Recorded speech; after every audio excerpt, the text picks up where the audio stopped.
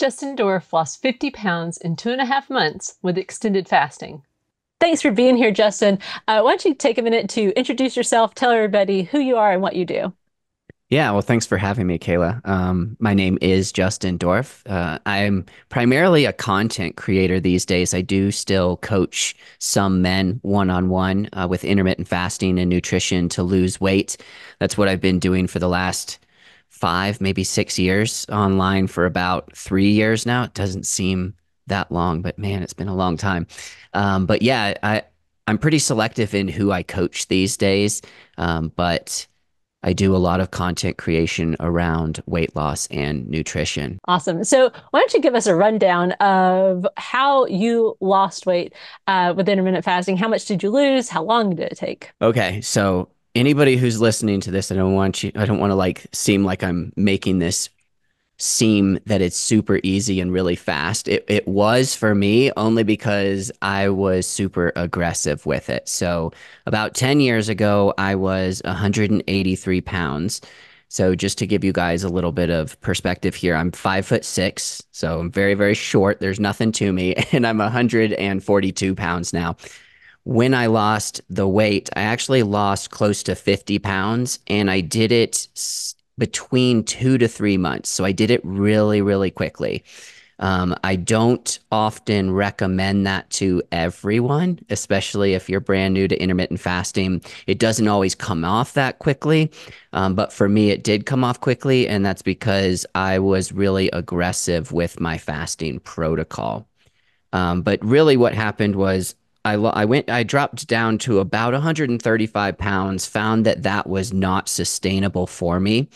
And so my weight crept back up and it stayed between, I'd say, 143, 150 pounds for the first year after losing that weight. But because I lost the weight so quickly, it was more of a process for me to find out how to maintain the weight loss. So there was a lot of experimentation that I did after losing the weight in, say, 2.5 months. But after that first year, that's when I kind of found my groove with it. And I've been sitting between 142, 145 pounds since then. There was a period after the first year, after I lost that weight, where I added in heavy strength training and started adding some muscle to my body. And I sat around like 148, 151 for a year while I was lifting heavy I was going to say every day was like 6 days out of 7. But now I tend to sit around 142, 144 for the most part. So, why don't you tell us about your daily routine while you were losing weight? And then also, if you don't mind, talk about what your daily routine looks like these days in maintenance. Yes, I love that question. And I started laughing because, again, I like to share what my process was. It's a huge reason why I got into coaching, not just because it was successful for me, but because I made so many mistakes when I lost my weight. So my daily routine when I was losing the weight looked completely different from how I would ever tell anybody to lose weight. So I did not have any idea what I was doing. I didn't have anybody to help me or tell me. I actually didn't even have access, if you can believe it, to a smartphone or the internet. So I couldn't even look up on YouTube or on blogs to find out, is what I'm doing the right thing, right? So when I lost the weight, the very first thing that I did was I stopped eating all carbohydrates except for vegetables because I had heard somewhere that carbohydrates are bad for you, right? And about a month in, I started getting really, really bad leg cramps. So I was really out of shape when I started. So the only thing that I could do was walk. And even just walking, my quads, when I say bad cramps, like I literally would have to stop walking after 30 minutes. And the pain, it was like these seizing up pain that would last for like 2 hours. I Oh, would wow. just have to lay down and I didn't know what it was. And finally, again, because I had no help, I was like, all right, I'll try to eat an apple in between breakfast and lunch and see if that helps. And it actually did. Like after 3 days of doing that, it turns out I just wasn't eating enough food, period. So when I started to add carbohydrates back in, I had a lot of anxiety that I was going to gain the weight back quickly. Again, I had no idea what I was doing. And that's when at the same time, I was reading the New Testament and I kept coming across these passages where Jesus was saying, when you fast, when you fast. Now, I'd never even heard of fasting up until this point. I just found it very interesting that he was saying, when you fast, Mm. not when you used to fast or Right. if you If fast. you It's something fast, that like right? you're just gonna fast. Right. And the way my personality is wired is like I love testing out and trying new things. So that's what I did. I started by just the first day skipping breakfast. And I remember back to the first time I ever just skipped breakfast. I didn't know what was going to happen, right? Because we're all told you have to eat 5 to 6 small meals spread out throughout the day or you're going to die. So I had no idea what was going to happen. And lo and behold, I was completely fine. And that that kind of sparked the whole thing. I just wanted to continue testing to see how I could push the needle. Mm. And so, what my daily routine looked like, sorry, long winded answer That's here. it. I would walk probably 1 to 2 hours per day. I had a lot of free time. And that's all the exercise I did was I walked. And then as soon as I started testing out intermittent fasting, um, I essentially would see how long I could fast for until I would cave in.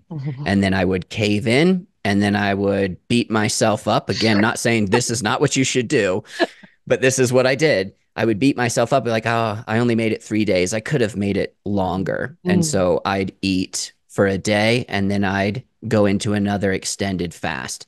And then I'd make it 5 days and then I'd eat and beat myself up. Oh, I should have kept going. Right. And yeah, that's really how I did it was extended fasting Mm. for the most part. After I lost all of the weight, what my daily routine looked like then that's when I got into the more kind of standard, if you will, intermittent fasting, where I would do 16 and 8 or 20 and 4. I did 30 days straight of OMAD just to test that out for myself. And again, it was kind of this process. And I know I'm preaching to the choir when I'm talking to you, Kayla. You kind of find what works for your own body by testing out these different things. It's like, okay, I'm going to eat 3 meals today.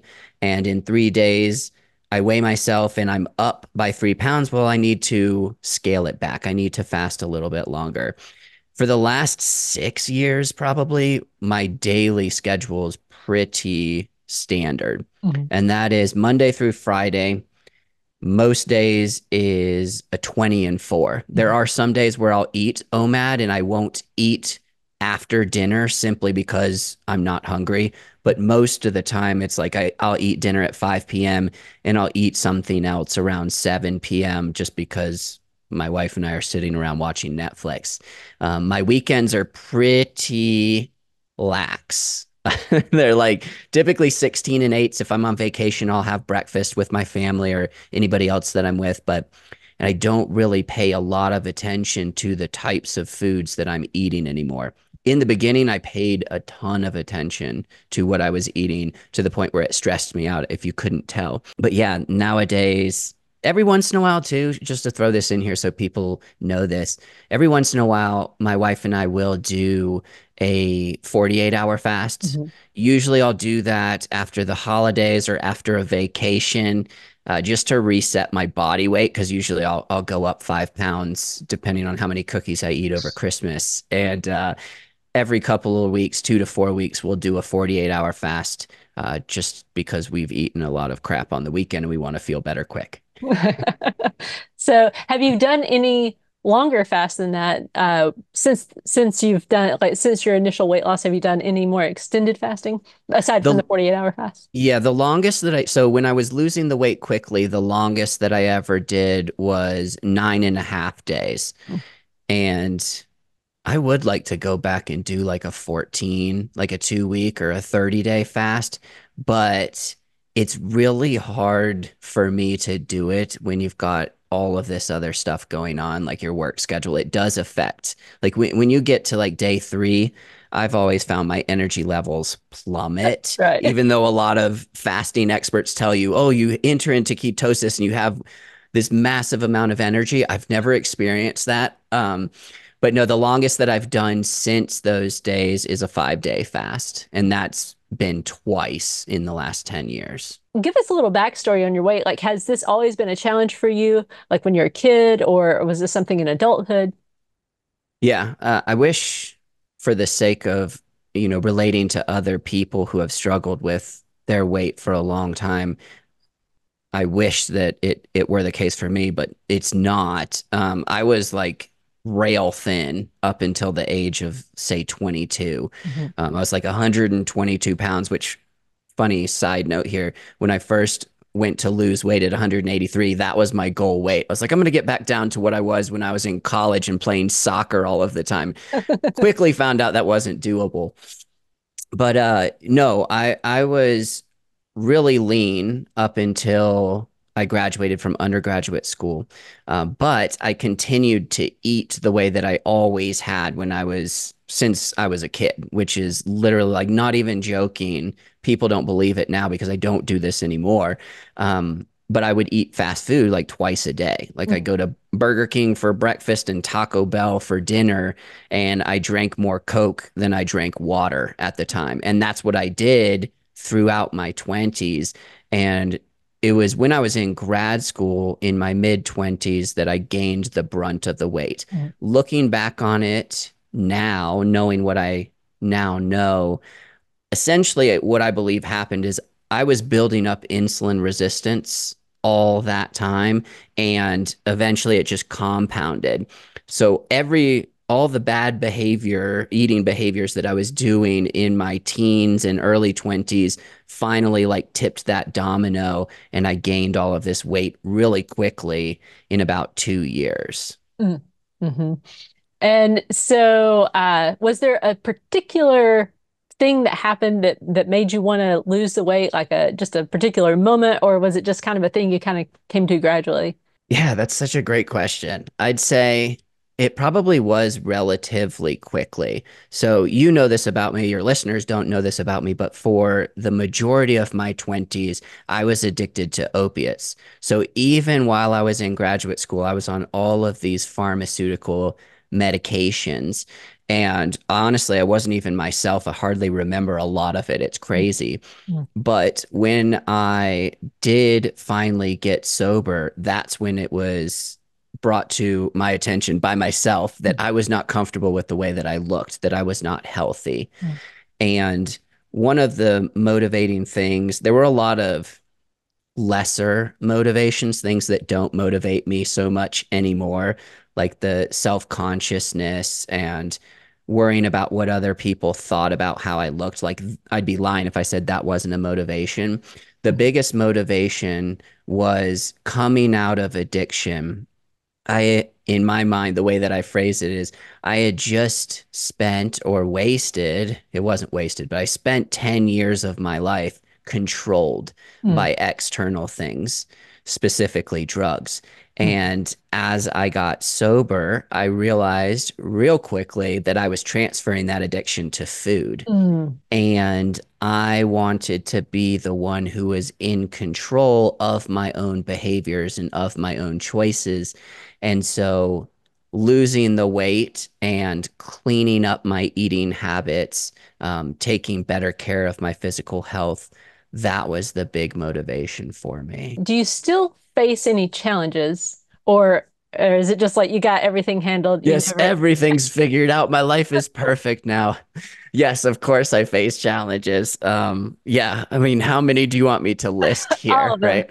All of them, yeah. I mean, there's definitely times when I'll still dip back into or swing over to the other end where I'm almost toying with the kind of food addiction Mm, in that I'm not binge eating. There was a year where I felt like I might have a binge eating disorder, but that was just because I was being so restrictive with what I would mm, and would not eat. But I do still use food as a reward mm, to escape, negative emotions. At times I have a really long day. What's going to make the evening better? Oh, let's go eat a bunch of junk food and we can just fast tomorrow. It's going to be a horrible fast, but it can be done.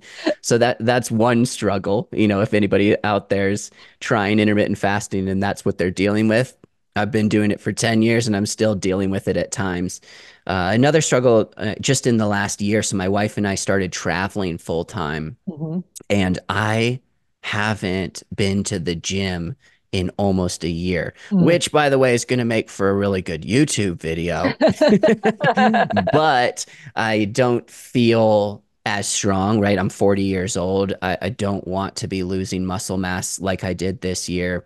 And I'm still walking. I still get some exercise just to get outdoors and whatnot, but I do feel much better when I'm lifting weights. But it's tough. Like it gives me perspective. It is hard to schedule things when your routine is messed up. So that's another struggle. Man, I could keep going. Like struggles. I'm the worst meal prepper you'll ever meet. This is part of the reason intermittent fasting works so well for me. I hate calorie counting, right? Like it's just Mhm. so tedious. I cannot stand meal prepping. Not because I don't like, I could literally eat the same thing every day if I had to. I just don't like cooking. I'm like the laziest cook you've ever seen. Like my wife and I, we go through 3 different meals and they all are cooked in the instant pot. Sounds terrible, right? There's somebody who coaches nutrition just eats 3 different meals out of an instant pot simply because cooking has never been something that I've enjoyed. Mhm. And I'd rather spend my time doing other things. Mm-hmm. Yeah. So you mentioned, that you're in maintenance, and so I'm curious, like, what does your decision making look like as far as you're trying to maintain? Do you maintain like in a range? And if so, what is that range? And how do you think about maintenance as opposed to like, do you have a definition of success and failure, or how Mhm. do you approach it? Yeah, and those are really good questions too. So I was actually super impressed when you and I first met and you were talking about how you have this sheet that you give out to people for free that takes the average of their daily weights and gives them the Mhm. weekly average because I've been doing that for 10 years now because when I first started losing weight, the daily fluctuations freaked me out. If I Mm. woke up tomorrow and weighed 3 pounds heavier than I did today, I would starve myself. I would fast for the whole day because it was like I've gained 3 pounds of fat overnight. So that's a huge component of maintenance for me is weighing myself every day and the fluctuations after doing it, after like tracking it daily for several months, you start to realize not only that this is normal, but the all of that anxiety from the fluctuations just goes away because you're like, oh, that's nothing. That'll be Right. gone again in 2 days. Mhm. What I noticed with maintenance for me was the first 1 to 2 years, there was a lot more variability. Mhm. If I went off to one end and really tested the waters and ate a lot of junk food and didn't fast as much, my weight would go up a lot more than it does now. Mhm. So, this is where I feel a little guilty for telling people this who are perhaps early on in their weight loss process, but it's also something that you can look forward to is the longer you maintain your new set weight, Mhm. the less fluctuation and variability there is. And I've got a lot of freedom with what I can eat and what my fasting can look like, that my weight does not move that much unless I'm intentionally trying to move it, if Mhm. that makes sense. Like I Right. have to really, really overeat in order to put muscle on or to put fat on, Mhm. simply because my body now for the last 8 years has been used to being at this current weight. Mhm. Right. So there isn't like sometimes, yeah, there's a little bit of anxiety if I'm not lifting weights and I hit that 147 mark. I'm like, why am I retaining so much water today? Maybe I shouldn't have eaten 2 dozen cookies. But it doesn't stress me out because I know that that's why fasting is such a cool needle mover for weight losses. If I woke up tomorrow and I was 147 and I was 141 today, so I've jumped up 6 pounds, Mhm. I can just do like 3 days of OMAD and my weight will settle right back to where it's Mhm. usually at. With all that said, what's one piece of advice you would give someone else out there? Maybe they're just starting on the weight loss journey. Maybe they're having some trouble. What's one piece of advice that you would give them? Yeah. Oh, just one. I just gave 3 struggles. Now I got to give one piece of advice. I'd say pick one thing and focus on that until you feel like you've mastered it. Mm. So something that I encounter a lot and something that I myself did early on was we go from 0 to 100 in like one day. And usually that's not sustainable because you probably experienced this before. He's like, okay, I haven't been paying much attention to my health. For me, it was like for the last 15 years. And now, starting tomorrow, I'm going to eliminate all junk food. I'm going to go Right. to the gym and exercise every single day. I'm going Uh-huh. to make sure I do stress management. I'm going to make sure I go to bed at the same time every night. It's like you might be able to do that on sheer willpower for, I don't know, a week or two, but eventually you're going to start missing some of those targets. And that's Mhm. actually going to erode your confidence. Mm. Mm. Not to mention, you're never going to get you're not going to make any real progress and get better at any single one thing. Mm. So when I say focus on one thing, I mean, it's just like what you and I do with content creation.